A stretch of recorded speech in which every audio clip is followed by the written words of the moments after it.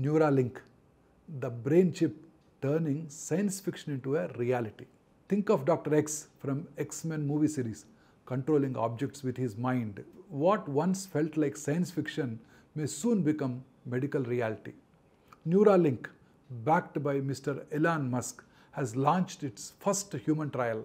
Miss Adri Cruz, the first patient, has a brain chip allowing her to move a cursor using only her thoughts. The chip uses ultra-thin threads to detect brain activity and wirelessly communicate with devices.